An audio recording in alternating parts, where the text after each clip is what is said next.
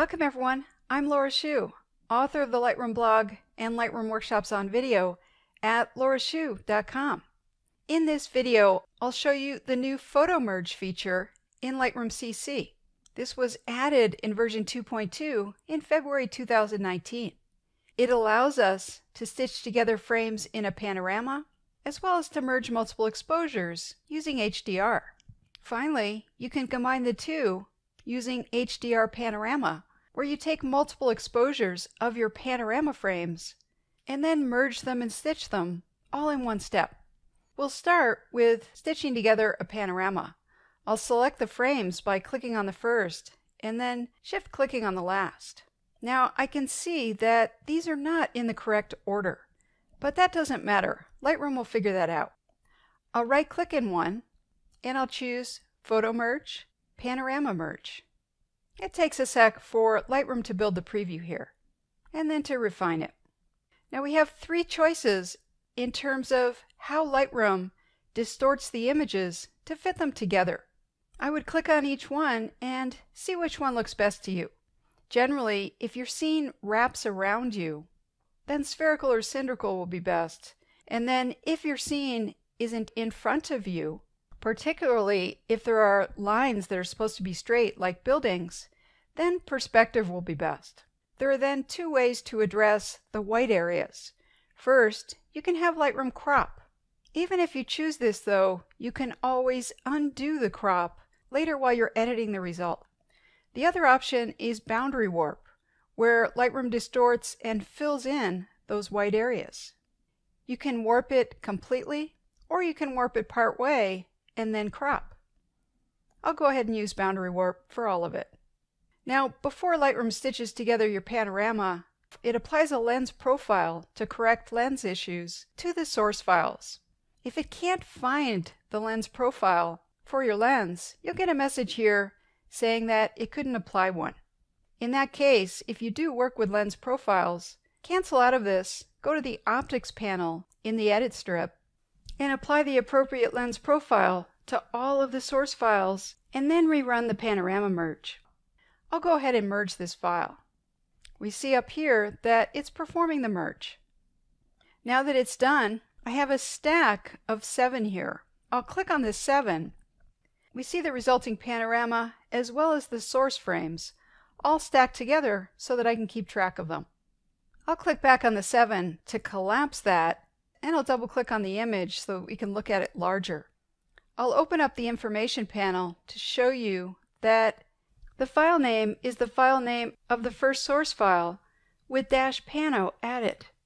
The -2 has been added because I've already done this once in Lightroom here, so it had to add a -2 to create a unique file.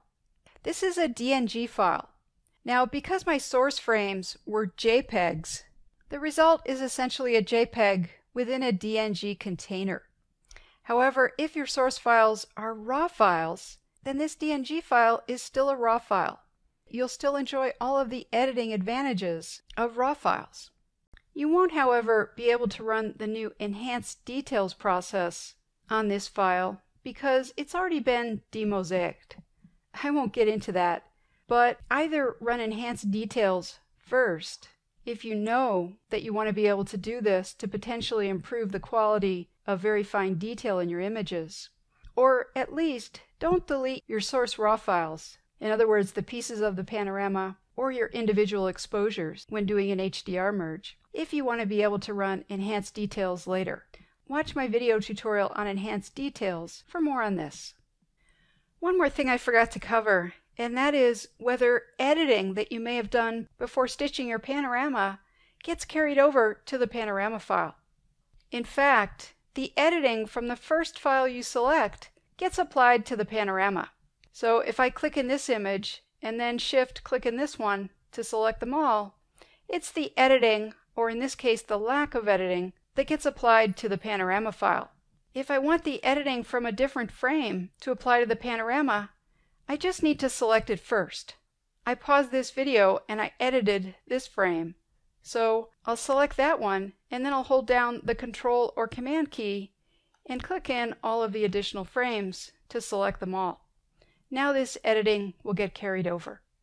Next, I'll be talking about merging multiple exposures with Photo Merge HDR and then doing HDR panoramas. This editing rule also applies to them. Let's start looking at merging multiple exposures. I'll make the thumbnails a little bigger here. I took 2 exposures here so that I could get high quality detail in the shadows and also in the highlights. I'll select both of them and then I'll right click and go to Photo Merge HDR to merge them together. And here's the preview of the result. Now I always choose to auto align in case I wasn't using a tripod because of course I want the final images to line up. Auto settings simply does some basic editing to your photo to give you a good start. You can always undo this later when you're editing the resulting file. Now when you capture multiple exposures, it's possible that elements in the scene have moved between the shots.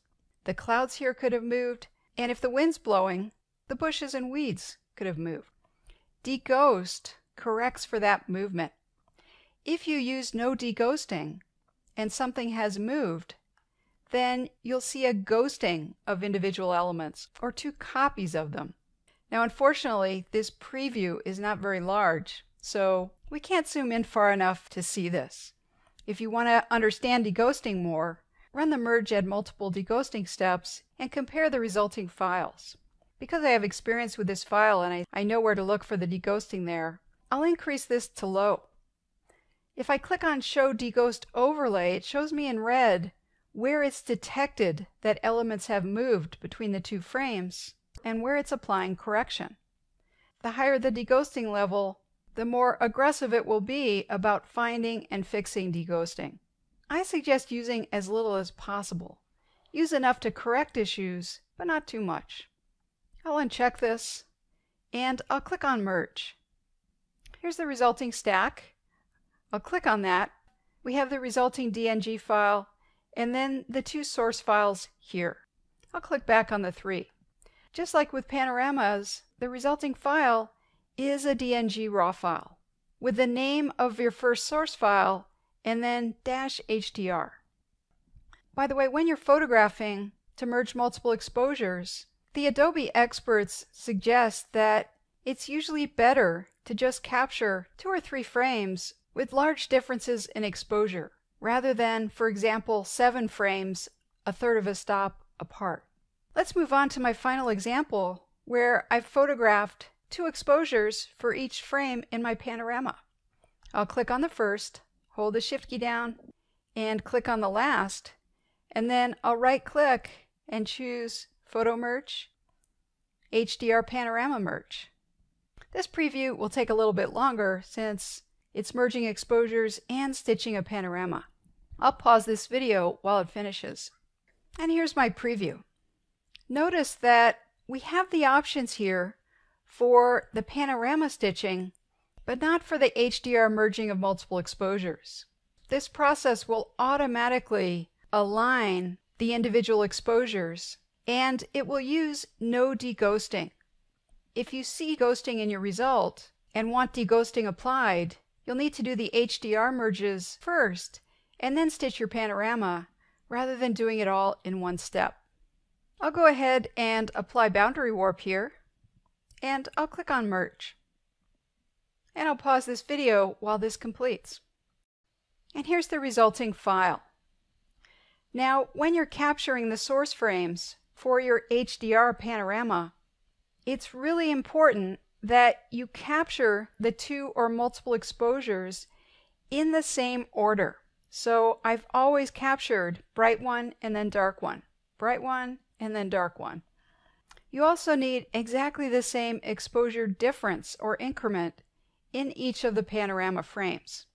If you've made a mistake on that, then just do the HDR merges before the panorama stitching.